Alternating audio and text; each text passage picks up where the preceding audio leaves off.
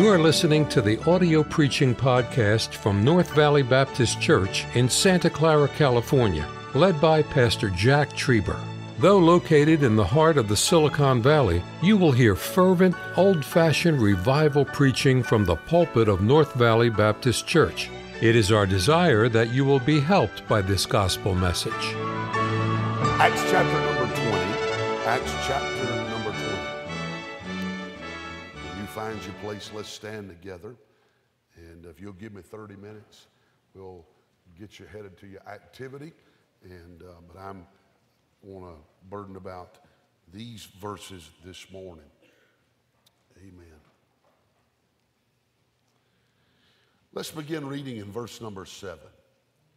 The Bible said, upon the first day of the week, when the disciples came together to break bread, Paul preached unto them, ready to depart on the morrow, and continued his speech until midnight. There were many lights in the upper chamber where they were gathered together. There sat in a window a certain young man named Eutychus, being fallen into a deep sleep. And as Paul was long preaching, he sunk down with sleep and fell down from the third loft and was taken up dead. Paul went down and fell on him, and embracing him said, "Trouble not yourselves, for his life is in him." When he therefore was come up again and had broken bread and eaten and talked for a long while, even till break of day, so he departed.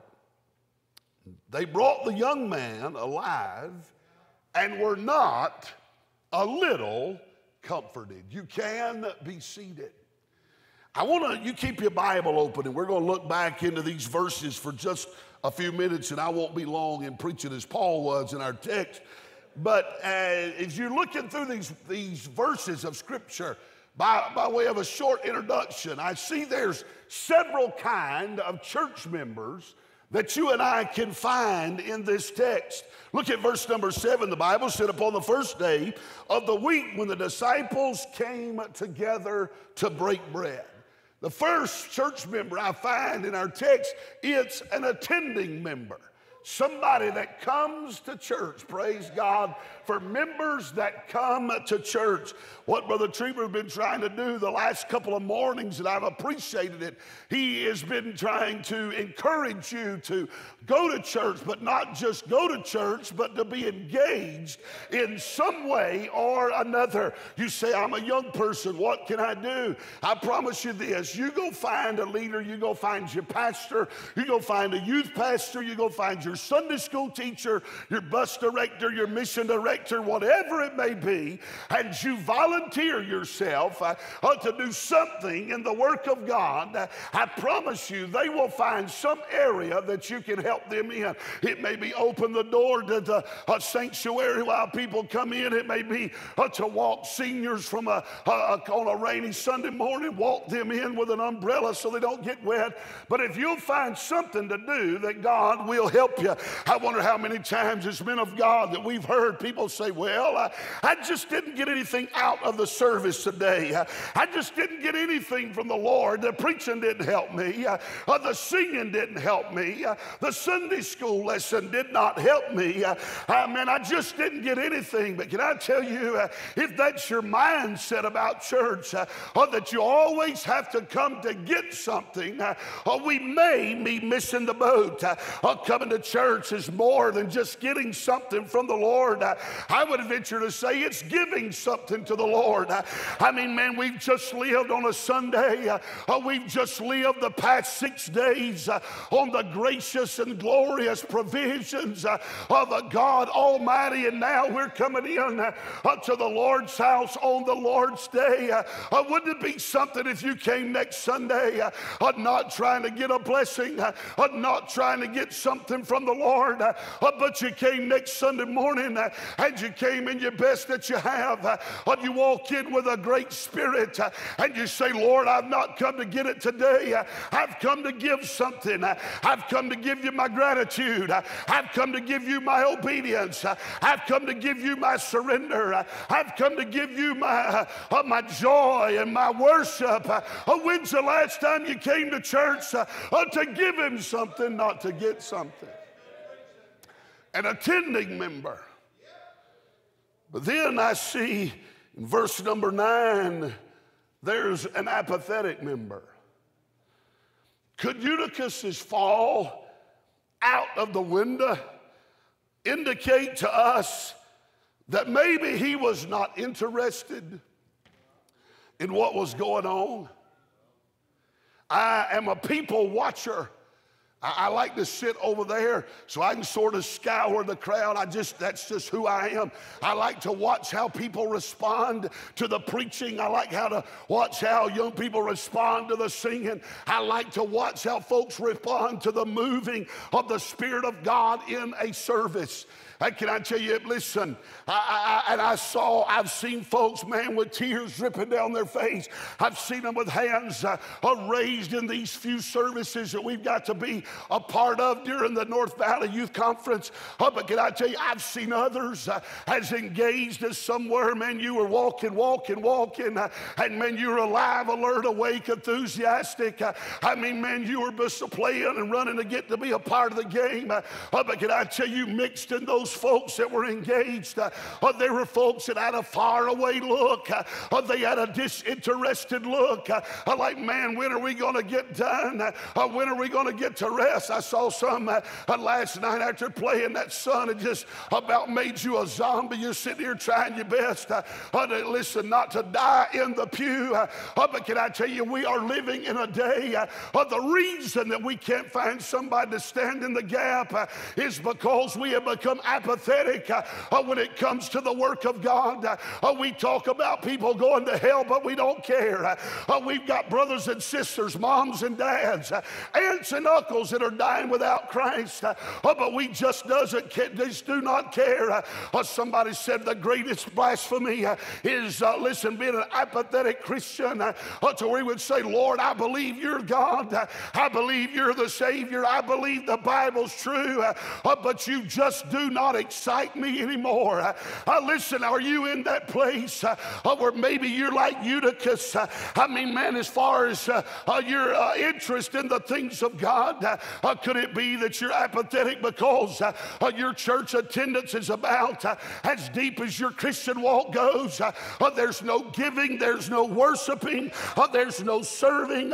All you do is observe, and as far as being active in the work of God, all you do is watch from afar off. You say, preacher, I can't care about the world.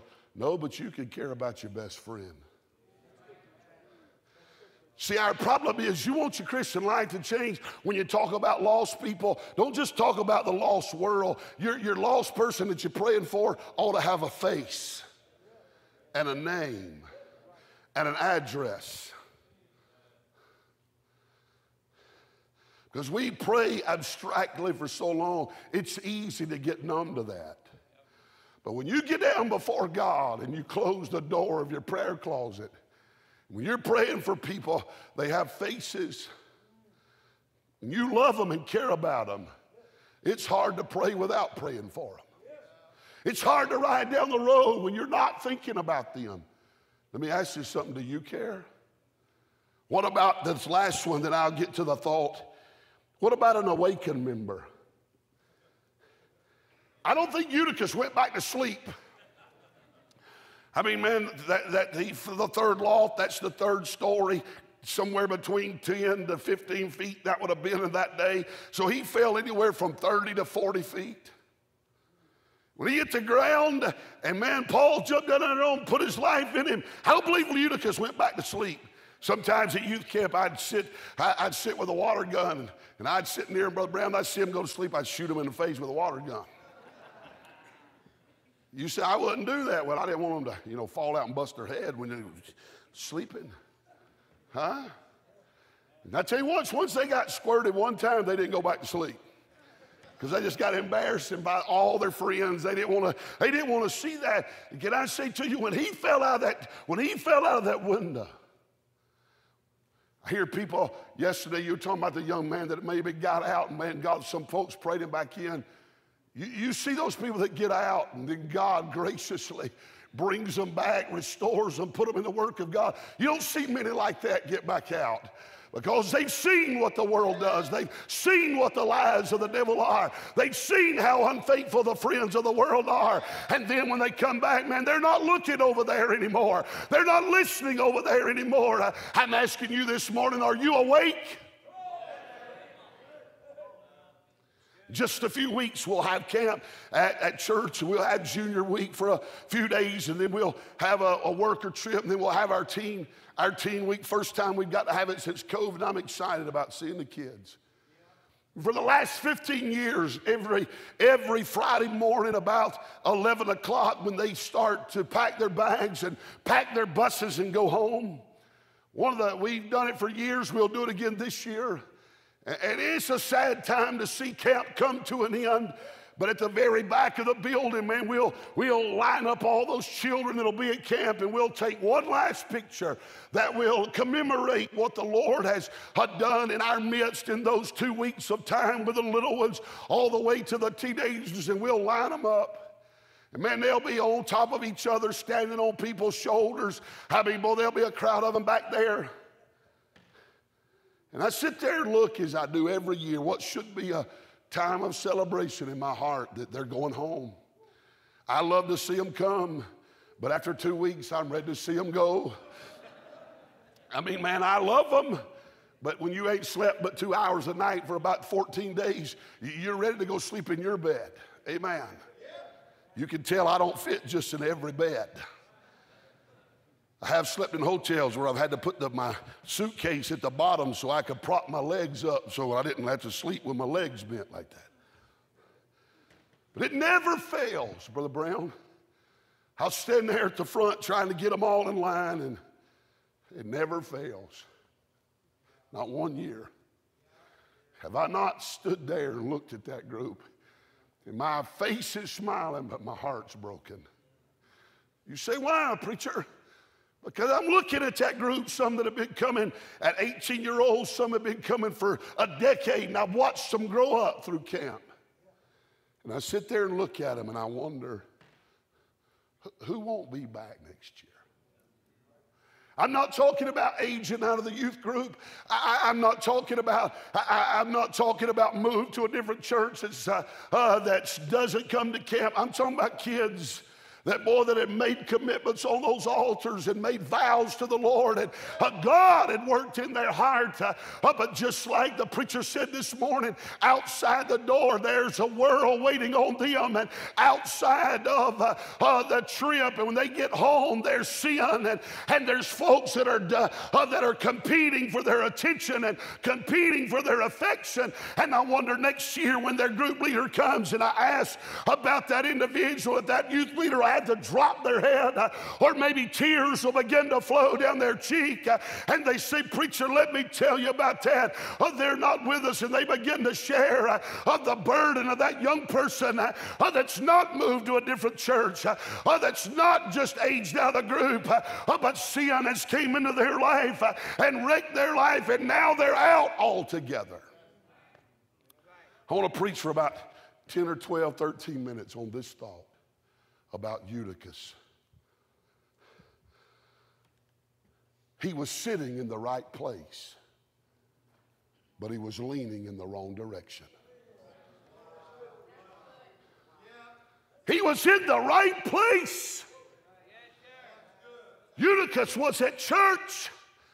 He didn't fall out off of a bar stool. He didn't fall out of a party. He didn't fall out of some wicked act. He was in a good place. I mean, man, I'm not here to fuss. I'm thinking this. Listen, you look at our scripture tonight, verse number 7.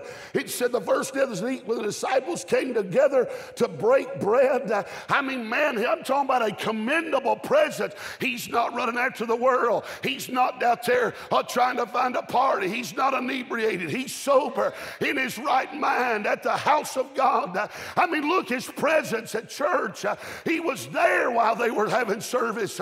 And can I tell you, an old preacher told me an old layman told me years ago, he said, son, I tell young Christians this, if they'll read their Bible, learn how to pray, and stay in church, they can make it all the way home. Amen. I'm telling you, that's not hard to do. If you'll just go to church, if you'll stay in the Word of God, and you'll learn how to pray, you don't have to go out to the world. Your heart does not have to be wrecked by sin and by the snares of the devil, but you can make it. You can marry in the will of God. You can raise your children in the will of God. You can serve Him and give Him all you got. I'm telling you, I said yesterday, we think about, man, it's easy to understand. People need to get saved out of the ghetto, get saved out of the gutter. But man, it's hard for us sometimes to fathom. Some people need to get saved off a church pew, out of a choir loft, out of a Sunday school room, out of a church pew. And can I tell you, everybody that falls out doesn't do it from the dark recesses of the world. Some of you sitting here this morning, you are in the right place, but you are leaning in the wrong direction. We've about got to the place where we think Hebrews 10:25 is a suggestion. It's not even a suggestion or an invitation. It is a command. People say, well, do you really need to have Sunday night church and Wednesday night church? The Bible said, forsake not the assembly of yourselves together, as a matter of some is, but so much the more as you see the day approaching. We don't need to be cutting them back. We need to be adding to. I'm talking about a commendable presence. He was at church. Not only was he in his presence in the house of God, but what about the preaching of the Word of God? You understand, fellas, Eutychus was listening to the greatest preacher outside of Jesus Christ himself. I mean, man, Brother Brown, he was listening to the Apostle Paul, the Hebrew of the Hebrews, a Hebrew blue blood. I mean, he was a master of the law, but Brother Flood, he just wasn't but the best the Jews had to offer. He wrote, we know 13 books of the Bible. I believe 14 books of the Bible. I mean, that 14 is that number of national deliverance in the Word of God. He was the apostle to the Gentiles. He did bring deliverance because of what had God done. He had unlocked the mysteries of the grace of God. He had unlocked the mysteries of the church. He had unlocked the mysteries of the second coming to the Apostle Paul. This wasn't just some boy getting started. This was the very best the Lord had to offer. I don't think Paul was a boring preacher. I think Eutychus might have just got bored with the preaching.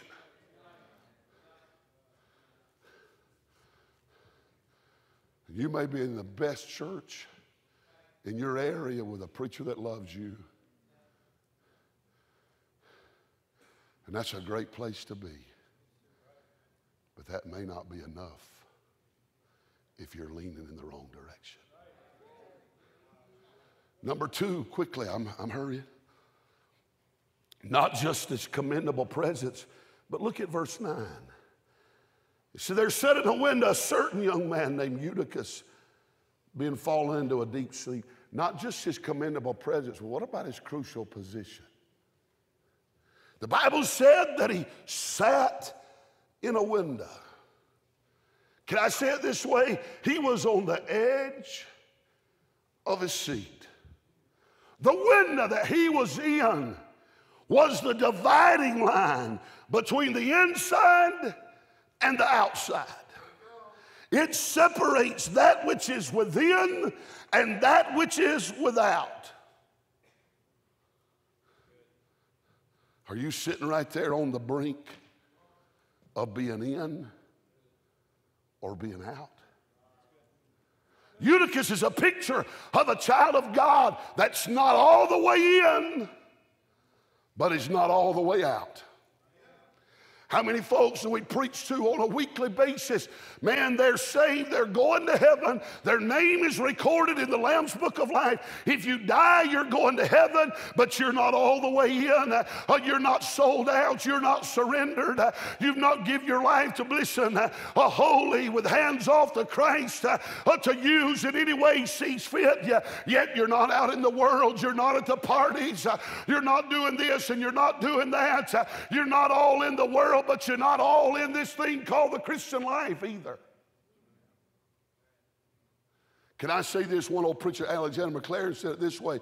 He said, the measure of your discord with the world is the same measure of your accord with Christ.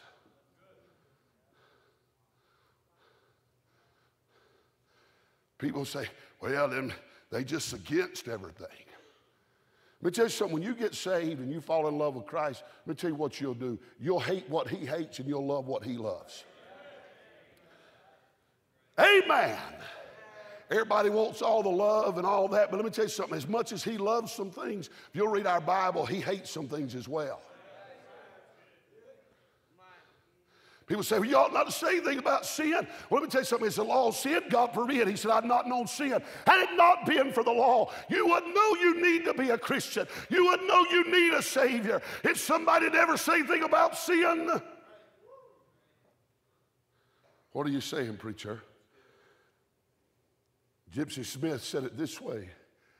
If you're in with Christ, you're out with the world. If you're in with the world, you're out with Christ. The old preacher Vance Havner, I love to read him. He said, listen, this world that we're living in, he said, they're not laughing at Christians. He said, they're disgusted with us.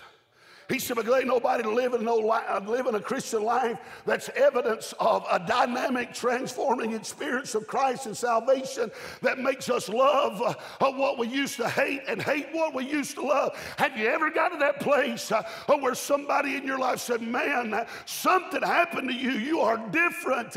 You're not the same person you used to be. You don't want to go where you used to go and act like you used to act and talk like you used to talk. You're different. You are new. That's what the testimony of the Christian life ought to be.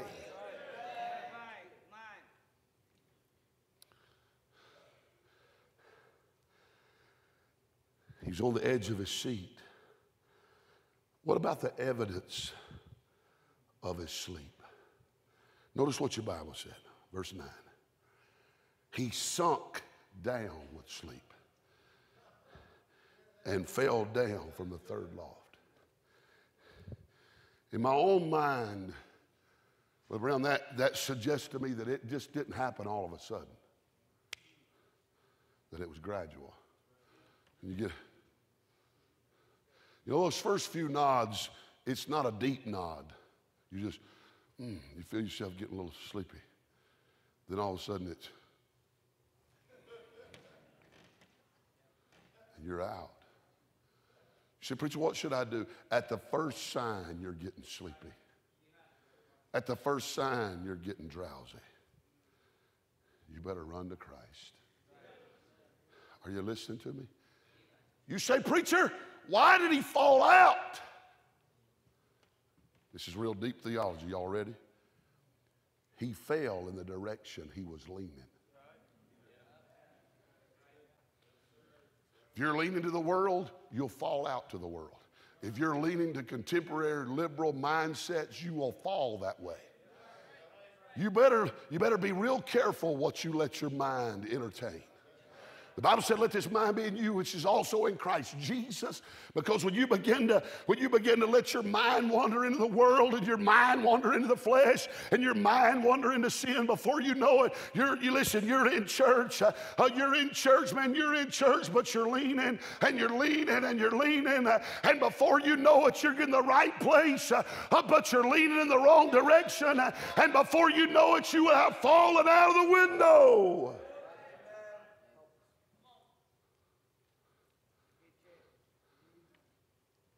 I wonder if I could walk back, and Pastor Trieber and I could walk back in this hallway and take the youth directors out there with us. And I wonder if I could ask them, do you have some kids that are in the right place but are leaning the wrong direction? Here's my question. Would they tell me your name?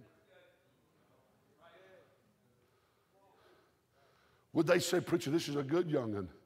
Got a lot of potential to do something for God. They're in the right place.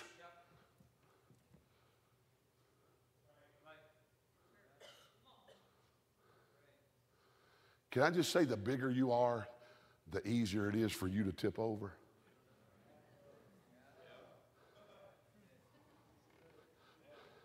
I'll be honest with you. Come here, Brother Flood. I'm not picking on you. Just come here for a minute. If he and I were standing on the precipice of this, I will fall before he does, because he's closer to the ground. The more my top side gets over, I'll go down. And could it be that some of you that are standing tall in your group right now, you may be the quickest to fall out if you're not careful?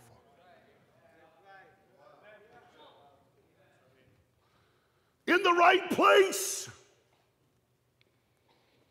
I could bring Brother Brown, I could bring Brother Trieber, I could bring Brother Swanson, and we could stand here all afternoon and tell you about children that were in a great place, but they leaned the wrong direction. I'm almost done. Brother Kate, come back to the piano. That was the personal effect. But what about the problematic effect? I wonder, Brother Trieber, if the reason that we don't read about anybody getting saved in this meeting was because Eutychus was in the window and he was obstructing the breeze.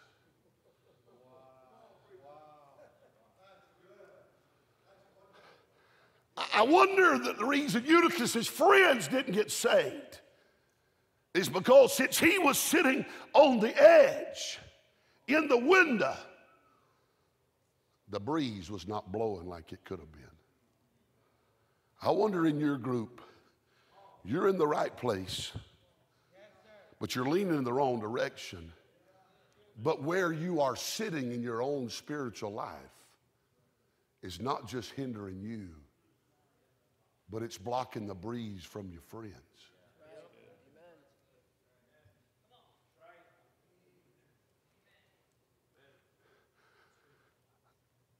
I'm going to have enough to answer for what I've done in my own life. I don't want to have to answer for what has happened to somebody else.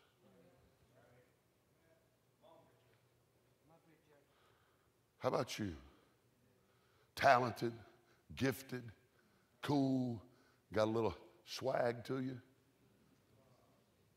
Got that little dip and roll when you walk? That's the ones I look for at camp. I mean, they coming in the door when we playing those first games, and it's pretty rough that first day. I watch them guys walk in and got that little bump in their walk. I'm like, man, I need to help them with that. Something's in their shoe. I need to help them. That young lady that walks in, she's got 3.5 gallons of mascara on and 6 inches of makeup. And man, she didn't come to camp looking for Jesus. She came to camp looking for a husband. Can I get a witness? Amen. Amen. That's right. I think camp's a good place to get a wife. Somebody, is that a key right there? No, that's some of my sunglasses. Man, that's bad, y'all, breaking sunglasses and throwing them at me. I wonder, with all that you've got, I wonder if one of your best friends will die without Christ because you blocked the wind out of their life. Thank you for listening to the audio preaching podcast from North Valley Baptist Church in Santa Clara, California, led by Pastor Jack Trieber. For more information about our ministry or to find out how to get in contact with us, visit our website at nvbc.org. May God bless you as you serve Him this week.